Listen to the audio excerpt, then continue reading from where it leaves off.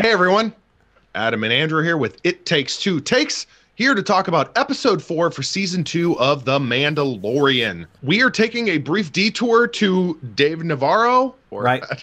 I mean, we're going to Navarro, and we're going back to yet another planet that we've been to.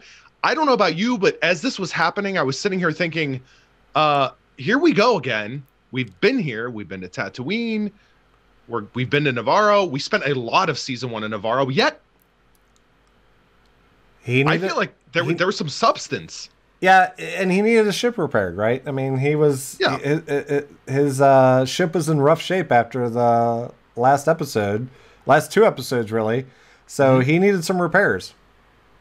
He needed some repairs. We got a little Baby Yoda moment leading up to it. There's a little bit of electricity going for both the viewers and literally for Baby Yoda in that moment. Probably another Funko Pop. You can go ahead and call it if you'd like. I was more thinking, later on, him with the cookie is going to be a Funko Pop. Oh, yes, the sea cow cookie, the blue. Right. As much as we think Moff Gideon is the villain in this series so far, can we talk about that kid that would not share with Baby Yoda? Let's talk about how much of an ass that kid is. I mean, everyone is enthralled by his cuteness, but apparently not that kid. I would buy a Funko Pop of that kid, by the way. As much as I can't stand him, I would do it. I'm just going to put it out there. We've got a little schoolhouse with a protocol droid teaching these children, and ultimately Baby Yoda, which, by the way, finally used some force powers. I thought that was interesting. He's essentially going... Well, he was motivated. Yeah, he was motivated. Yeah. He wanted that cookie. And that kid wasn't going to share. Baby Yoda's not used to... Baby Yoda's used to just, here I am cute, give me a cookie or give me whatever. And for once it didn't work. So he's like, all right, well, I'm just going to take the cookie then. Baby Yoda has a knife to his neck. And he's like, you're going to help me, right, Mando?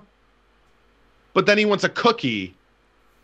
And then he uses force powers. That's what it took all this time.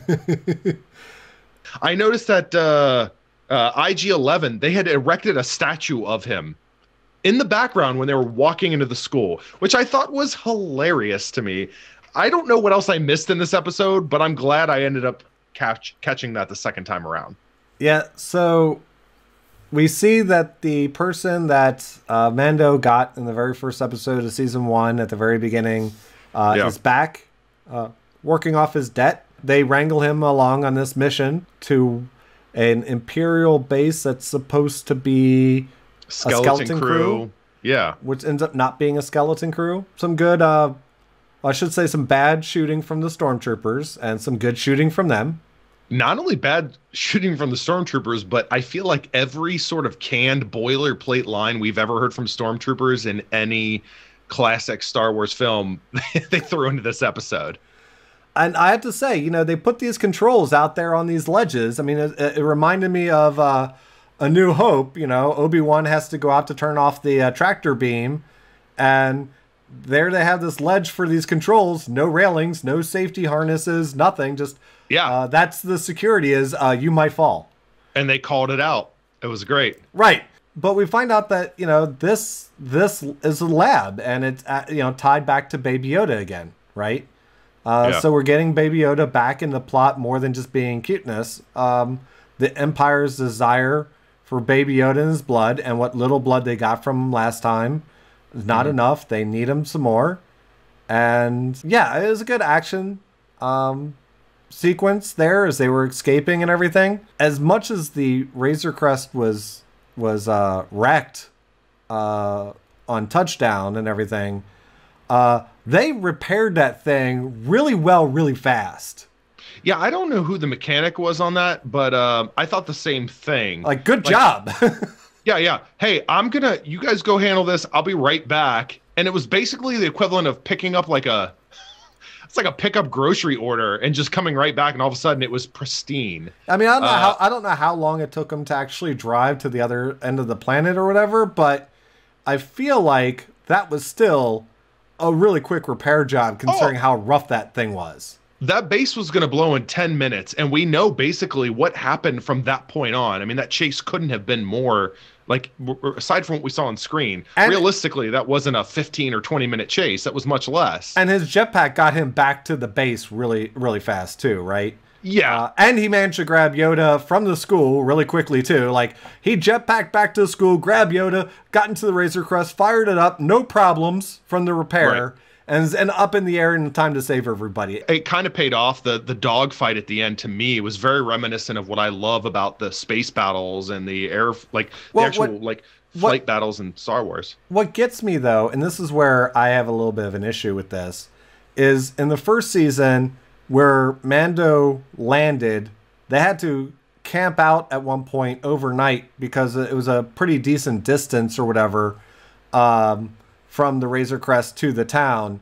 Yet they're able to go to the other end of the planet and back in like 10 minutes. But in any case, it was a good action sequence. The pacing was good. You know, we're getting the Empire. Apparently Empire's now going to be tracking their Razor Crest. They left off with Moff Gideon looking at his soldiers, which some are theorizing they're dark troopers, which I don't know a whole lot about the EU, but I do know the PC game from the 90s, Dark Forces, and I remember dark troopers from that. And that was my thought when I saw this lineup, these troops of soldiers right by Moff Gideon, and it kind of alluded that he was sort of building this army. I find it interesting, and I also found it interesting that I don't know which way they're going with this, but it seemed like they were maybe trying to connect the sequel trilogy and, you know, the Palpatine having the clones, or maybe not only clones, but maybe trying to build Snoke. There was some allusion to that, and I'm not entirely sure.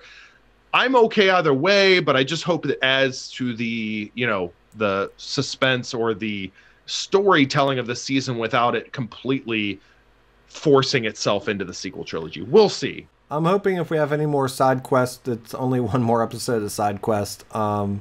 Well, I saw the next episode is directed by Dave Filoni, and I think it was written by him as well. So I wouldn't be surprised if sort of fan favorite Ahsoka is the centerpiece of the next episode, and he would be the person to say, no, I got this. This is my episode. So something to think about. It would be nice. I mean, we still got to get back to Tatooine for Boba Fett and his armor. So it'll be interesting to see what they do. And we should end this by mentioning also the fact that, you know, we got to see Baby Yoda apparently likes roller coaster rides because during the fight, he was all about loving that the ride as during the dog fight. A little bit too much because after the cookie, he threw up on himself. Blue macaroon. As Tobias Funke would say about his acting coach, Carl Weathers, Baby Yoda just blew himself.